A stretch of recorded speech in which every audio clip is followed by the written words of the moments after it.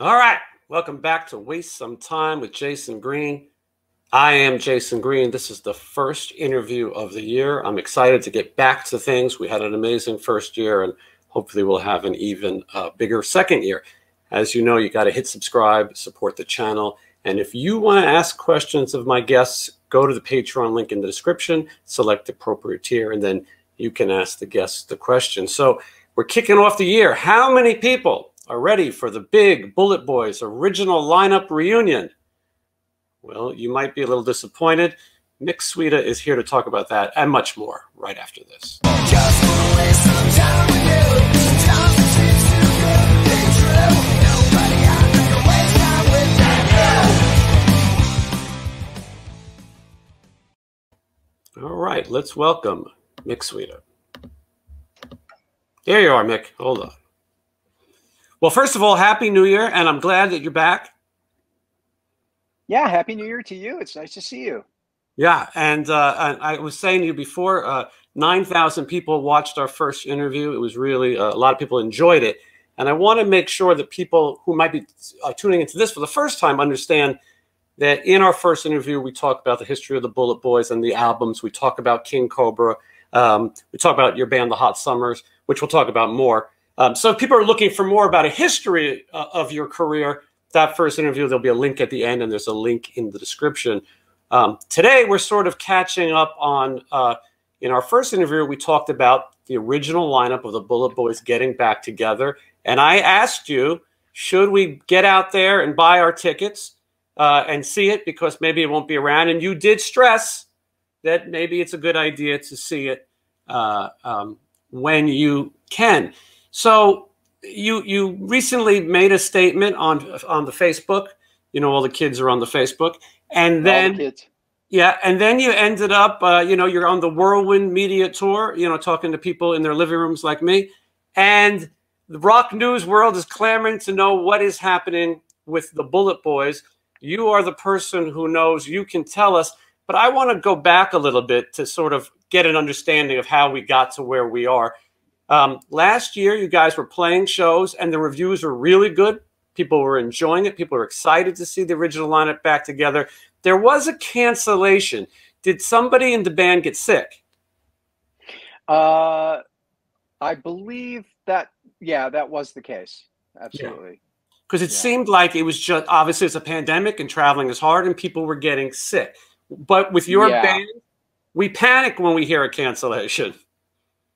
Yeah, I totally understand. It was very unfortunate, and it was all last minute. So it hit kind of hard. I mean, if you have a chance to prepare for things like that, I suppose it makes it easier. But yeah, it was very unfortunate, but it seemed like we were able to overcome that setback.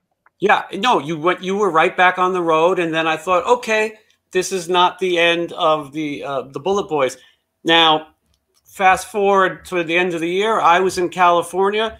Bullet Boys were set to play the Whiskey. At the last second in the afternoon, you announced that the show would not be going on. And then later, the Whiskey announced that Mark Torian will play an acoustic set. So you tell me what exactly happened. Well, evidently Lonnie wasn't able to make the flight. And so in our conversations, we decided that because it wasn't going to be the original band, because we didn't really want to replace him and have somebody come up and scab at the last minute, and that just wasn't an option for us. So we decided it would be best to just cancel the set.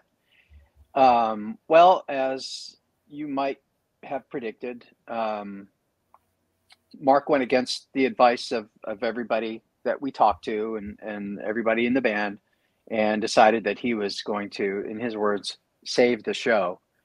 So I'm not sure what happened down there. I've heard stories, but that was, the whole event was unfortunate, and the way it turned out, I would call that unfortunate too, because people weren't really expecting to see that. So not sure how it turned out, but I don't think it was like the four of us going down and laying out the grooves. Yeah, and I'm glad that you clear it up, because to someone from the outside, you wonder, well, if Mark played acoustic, well, why didn't the other guys decide to play acoustic? And your answer um, explains that. Yeah, it's our music isn't acoustic. We've done acoustic sets before. I've never been a fan of them.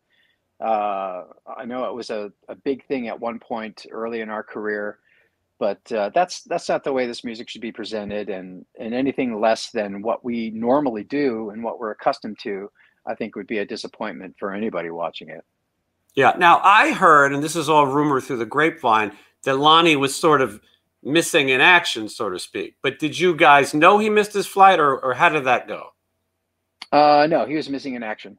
So Okay. we had no idea what was happening. And obviously, the first thing we think about is his welfare.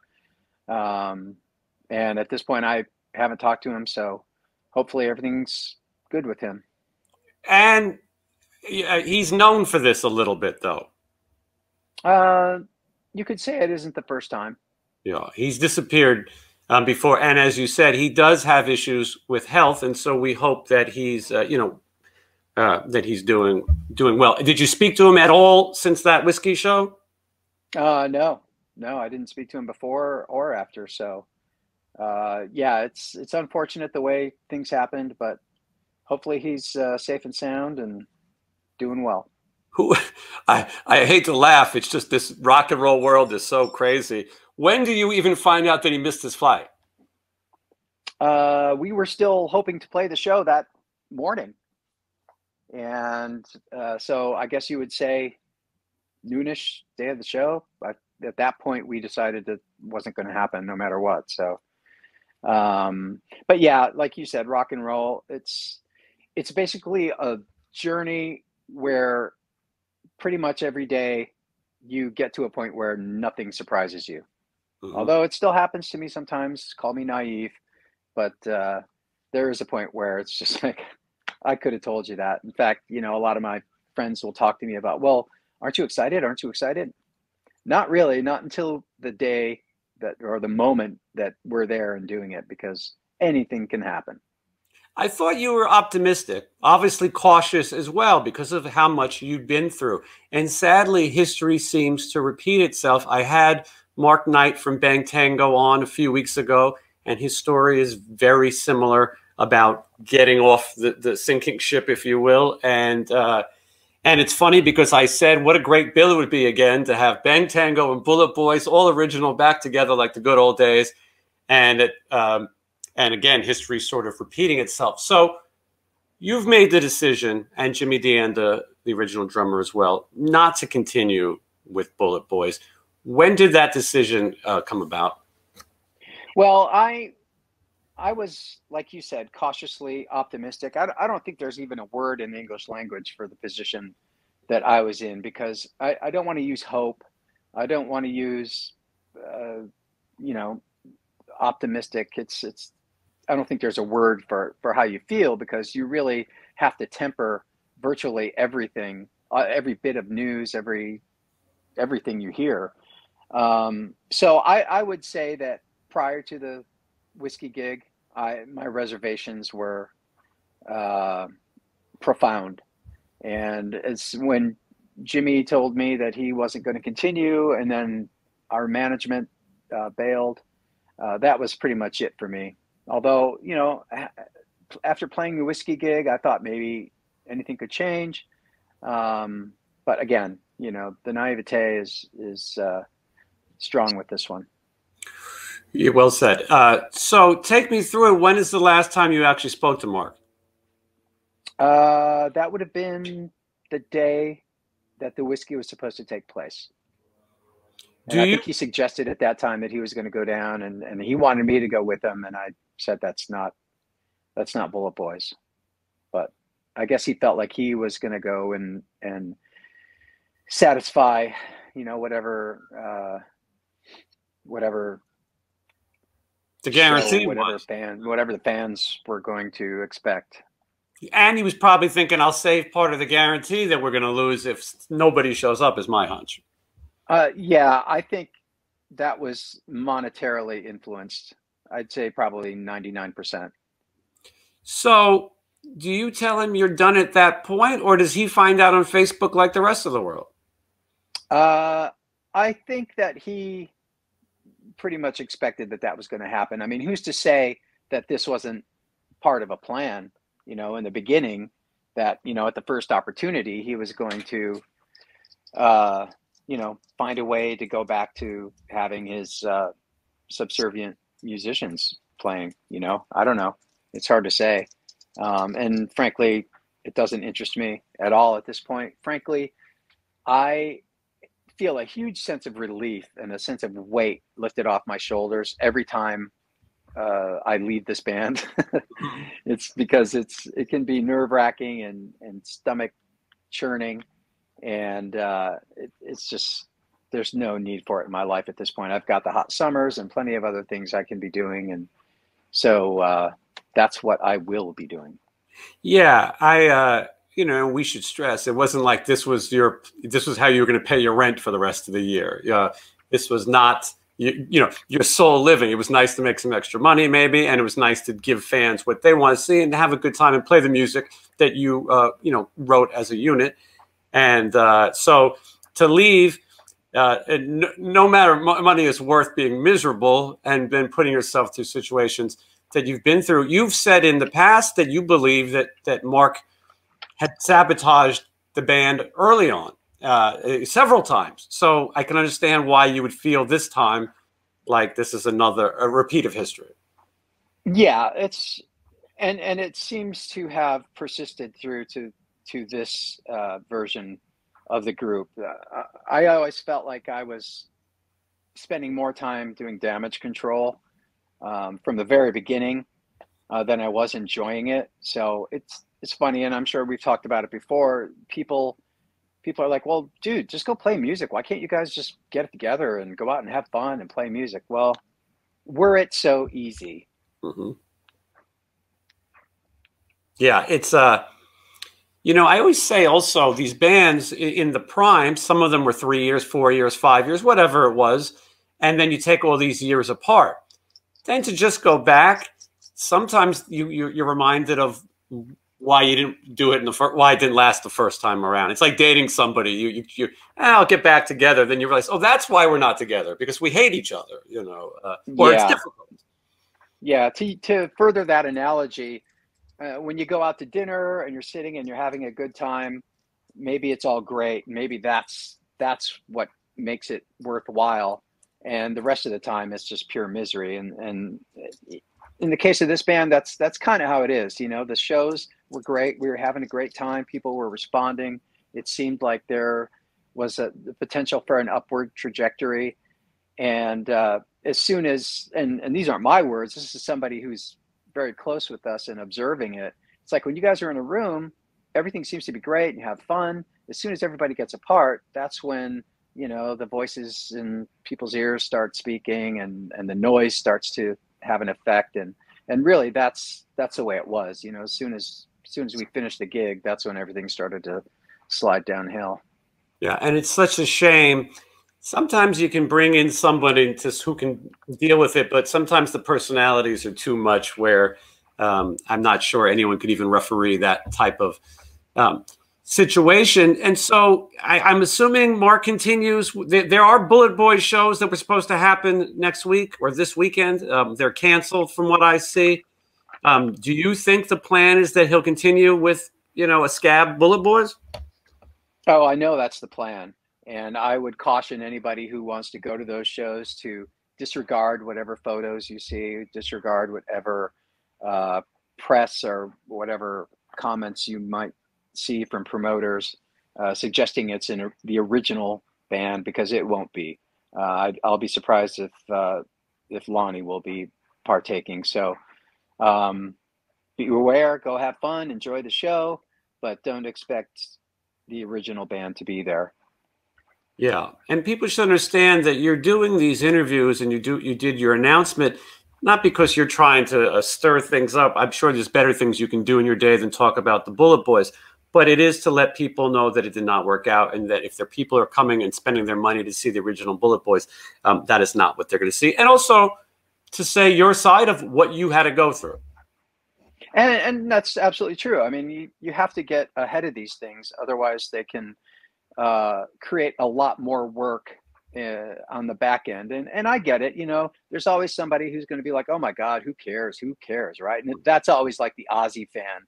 You know, it's like somebody who loves GMC cars going onto a Toyota site and talking about how sucky Toyotas are. I mean, just go where you want to go and have fun there, as opposed to showing up and talking about, you know, how irrelevant somebody might be. The point is that there are plenty of people that were excited to see us, that there are plenty of people who still will go.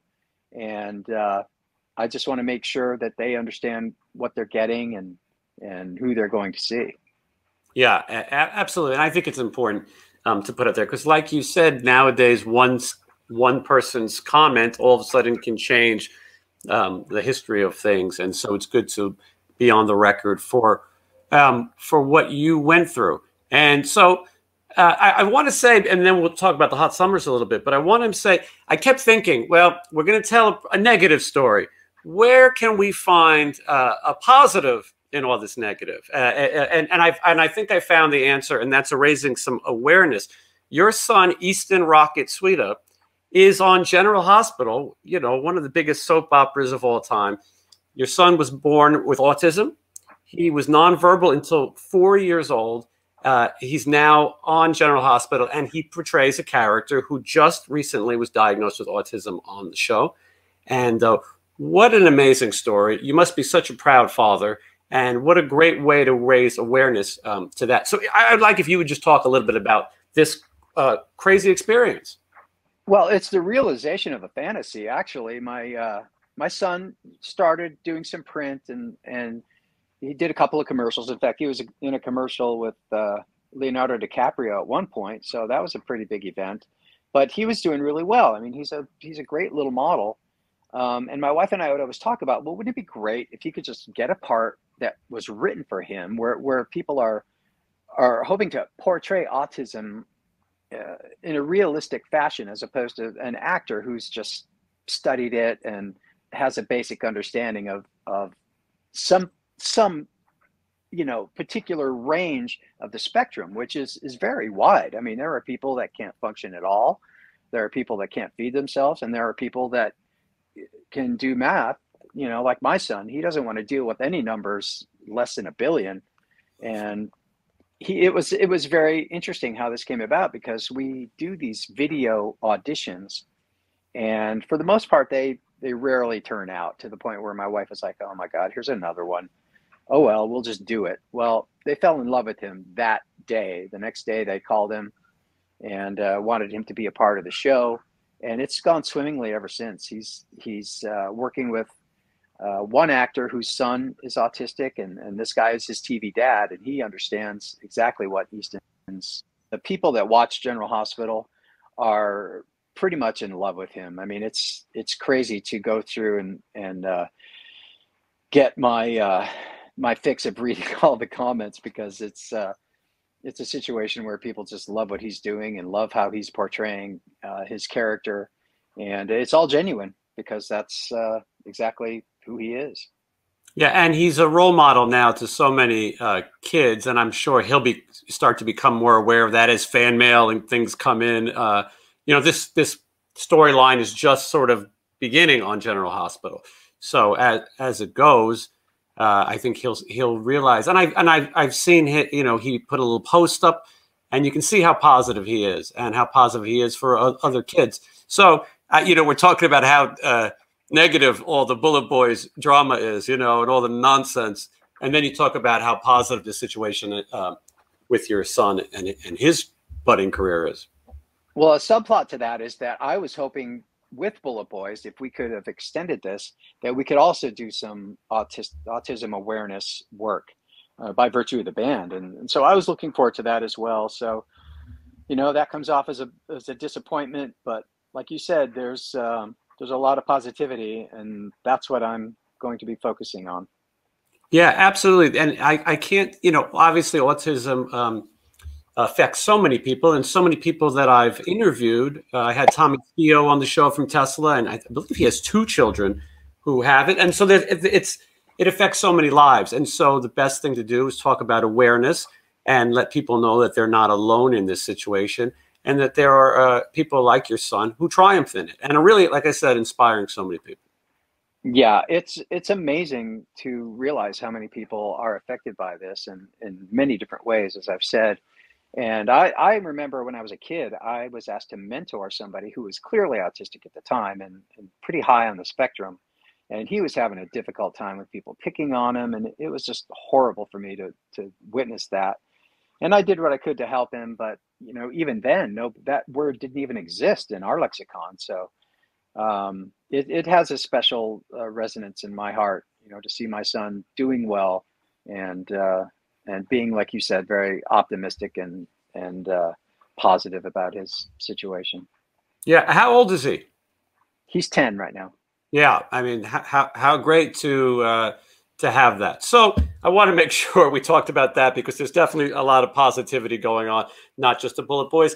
And like we've said, as far as Bullet Boys goes, this is not shocking. It certainly wasn't shocking to you. You went in and open-minded. You gave it your best shot. A lot of things happened again, and you're out. Tell me about what the plans are for you professionally now. Well, I'm in the process of mixing the Hot Summers record that's been in the can for a while. So the problem is that we keep writing new songs, and it's going to be a triple record by the time we're done. So we have to sort of find a way to quit coming up with new material and get this record done. So we're in the last mile of that. I'm finishing up mixes as we speak, and hopefully that'll be done in the next month or so. And then we can talk about how we're going to release it, because it's a whole new landscape, as everybody knows. And, there's a lot to be said for doing everything yourself.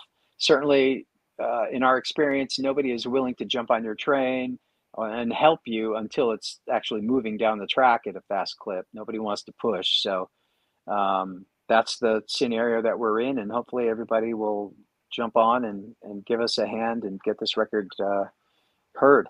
Well, it's great music, and it's really, if you're a fan of big hooks and sort of that classic rock 80s, sound, I think people really like it. We'll put the link down so people can hear some of the Hot Summers music, and I think it's something that would go well. I think that, in a lot of the same festivals and places that would have had Bullet Boys, I think would love to have the Hot Summers, and I think a lot of the fans will dig this music. I think the hardest thing about this show is when I hear people's new music, I go, boy, I sure hope there's a hook. Yeah.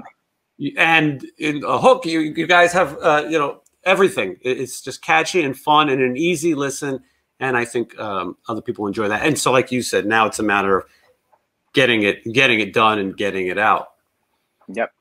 So thank you. I appreciate that, Jason. Yeah, absolutely. And I think that was the plan all along. I think the Bullet Boys shows were sporadic, and they were there, and it was good. But the plan was to get this record out. Yeah, as you mentioned earlier, I didn't have to do any of that Bullet Boy stuff. I was really looking forward to it being fun.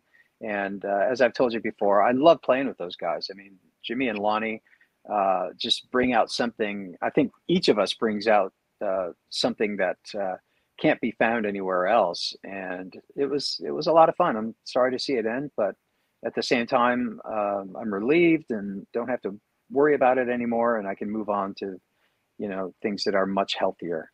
Yeah, and I'm assuming you and Jimmy are speaking, that you sort of timed your announcements similarly. Yeah, Jimmy and I are on the same page. Mm-hmm. Yeah, and so maybe there's a chance you guys work together on something else? Well, we'll see. I'm not sure if that'll happen, but we'll definitely be at the Rainbow having pizza at some point. Yeah, that's always a good thing, and that's probably the safest thing. Totally. Yeah, as far as working together. So I'm glad that you sort of told people, your involvement in what's to happen. And, people have the old records and they have the old memories. I told the story in the first interview. I got to see you guys play at CBGB's in New York City on an off night on the Poison tour. Someone in Poison got sick, and you guys got to play CBGB's. Maybe there was 50 people there. It wasn't really announced. It was just like this kind of thing. And so, we have those memories. I know that people who did see the reunion shows enjoyed them, but the music that you made is still there, and probably less dramatic. Well, the truth is, I came into this wondering myself if there was a market, if there was an audience, if we'd be well received. And the answer to that ended up being a resounding yes, because all the festivals and the sheds that we played came off really well. So yeah, I was as surprised as anybody. Mick, do you ever get these offers from other bands that need someone to fill in, like a White Snake or somebody, one of these bands that changes guys? Yeah, I've gotten some calls here and there, but that's really not my thing. I'm not looking forward to playing someone else's material like that. There's still a couple of things that are outstanding right now that may or may not happen. So we'll see if that ends up changing in the future. But yeah, I always figured it'd be cool to play with Sheryl Crow at some point. But beyond that, I don't know. Yeah. So, I mean, you're looking to do, you're up to play some music with other people, but maybe not play with some of your peers and things you've done already. Yeah, that's really not me. I mean, it's great for the guys that do it, and it looks like it's a lot of fun. But I never really considered myself a side guy. Yeah.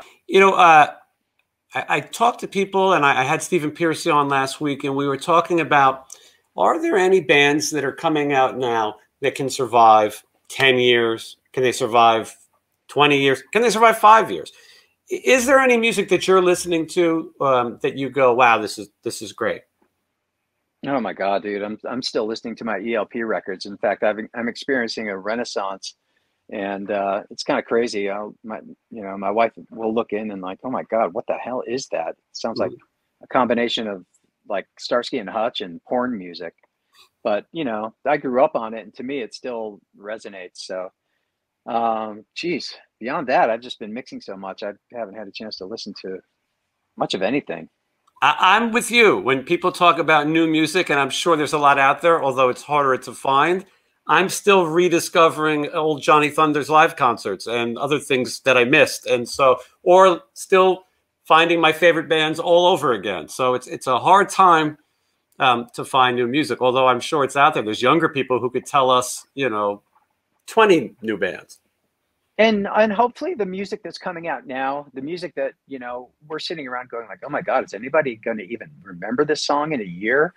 Hopefully, that'll be the case, and it'll live forever. But I think there's a reason that classic rock is so popular. And I think there's a reason that people go back to uh, music like I do, because when you hear something current and modern, there's something about it that doesn't resonate. It doesn't touch your heart. And it could be that, the fact that we're just older and we're not as impressionable, who knows? But, I certainly appreciate the level of quality. The recording process back then obviously was much different, much more difficult, much more challenging. And, I have a deep appreciation for that as well. Yeah, I think yeah, it's a different world. Occasionally I hear something and I go, wow, that's a great song. And I'm thinking, I don't want to get too attached to this because I don't think this band is going to be around. And then it's funny is that you meet younger people who discover the BulletBoys and, all of the sort of 87 to 91, 92 hard rock bands. And they're living it. They're living it like it's new. It's almost shocking at times, that some of the bands, even some of the smaller bands, I'm thinking, people tell me, I go, well, I didn't even know that band mattered then. But there's this whole resurgence.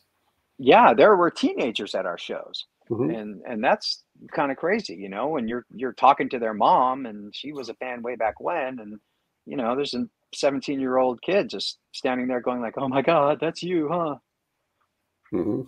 Yeah, I've seen it, and I see it at the shows that I go to, and out touring. I'm tour managing Stephen Piercy, and when I see the fans, there's 18-year-old kids who know Rat songs, and I'm talking about the deep cuts. They know the deep cuts too. So it's funny, either the new rock and roll's got to step up their game, or maybe just the old rock and roll was that good. Yeah, either way, it gives you hope. There's a sense of optimism that people understand what we understand. Yeah, absolutely. It's and it's hard to, if, as fans are learning, it's hard. What's best for the fan is not always what's best for the band.